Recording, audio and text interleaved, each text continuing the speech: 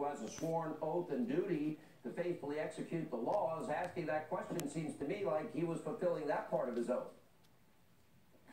Well, it's very concerning. One of the things that the Senate asked for are the suspicious activity reports that the Treasury Department collects from big banks when bank employees see transactions that don't quite add up. And it sounds like there are some of these SARs, they're called, that were turned over to the Senate committee and the chairman. And so I'm going to be very interested in what those show. If transactions that Hunter Biden was involved in between the Ukraine and the United States banks raised flags at those banks, that could tip off some really concerning activity on behalf of Hunter.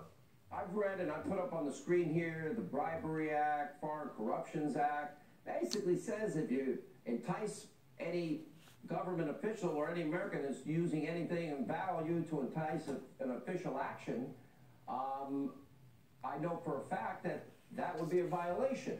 When I look at the Bribery Act, if you think of value, if you cause an official action, do you see those statutes? You're a former acting attorney general. Do those statutes apply in your mind?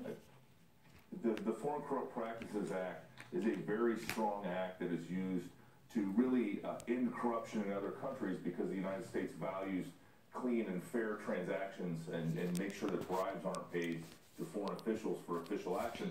And those acts are very much in play here. And again, if Hunter Biden, if these SARs show that he was involved in these types of transactions, I would fully expect not only the Senate to be interested in this, but also the Department of Justice. Well, I would think now, how is it, though, that when Adam Schiff talked about, we had new evidence, Parvez, whatever his name is, whoever he is, Parnez, he actually said, but Joe and Hunter are, they're off the hook.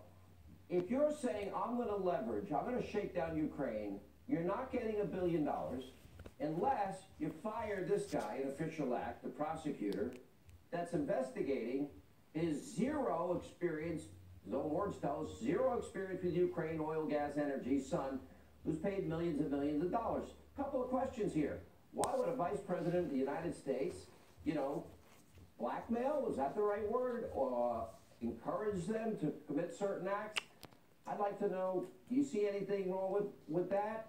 And why would any company ever pay anybody with no experience millions of dollars? That doesn't make any sense, Matt. I'm just a simple guy. It does, Sean, it doesn't. And one of the things that even Adam Schiff has to admit is that the gas company in Ukraine was corrupt. And they hired Hunter Biden for what reason? Because he was the son of the vice president. Everyone agrees to those facts. Even Hunter admitted that on national TV. And so, if you have a corrupt company that is hiring the vice president's son to help, and then that investigation into that corrupt company and this vice president's son's relationship with that company is